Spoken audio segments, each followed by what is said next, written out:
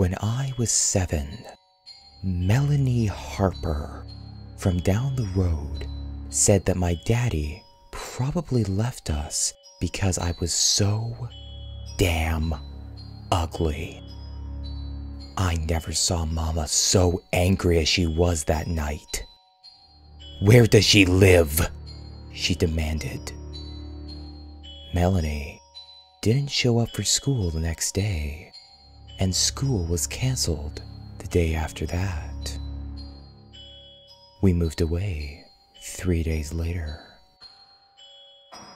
2 days after my 8th birthday, a boy named Sam pulled my hair in the playground and then pushed me over, grazing my knee. Again, Mama asked where he lived.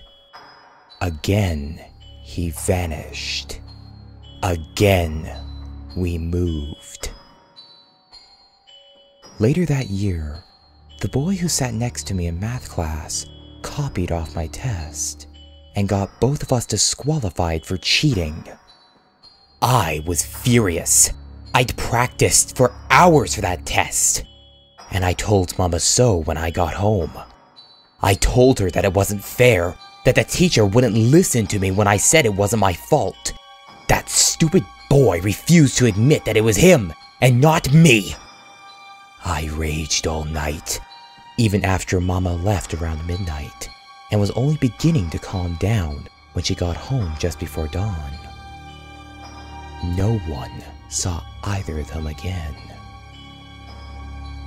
I didn't mind. When I was 10, my best friend Lizzie called me stupid and said that we were only friends because her mama had told her to be nice to the freak with one parent. This time, when Mama asked where she lived, I refused to tell her. She found her address in the directory instead, and though I pleaded with her not to go, she jumped in the car and left. I didn't sleep a wink that night, and when morning came, I knew that Lizzie too had vanished. I was right. The police arrived to take Mama away yesterday. They'd finally found their link.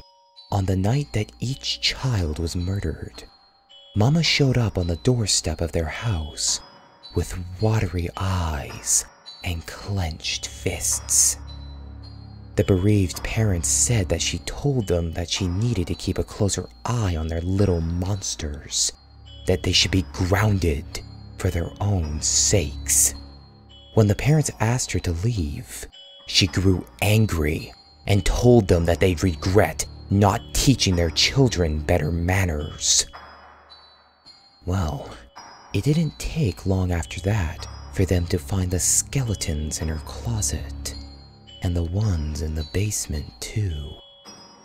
5 white skeletons, all lined up, moved faithfully from house to house as we fled across the country.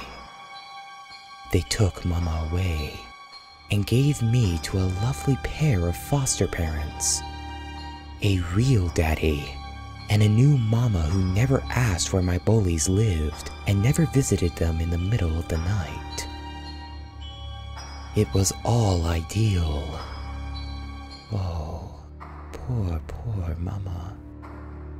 Not one of those parents ever took her warning seriously.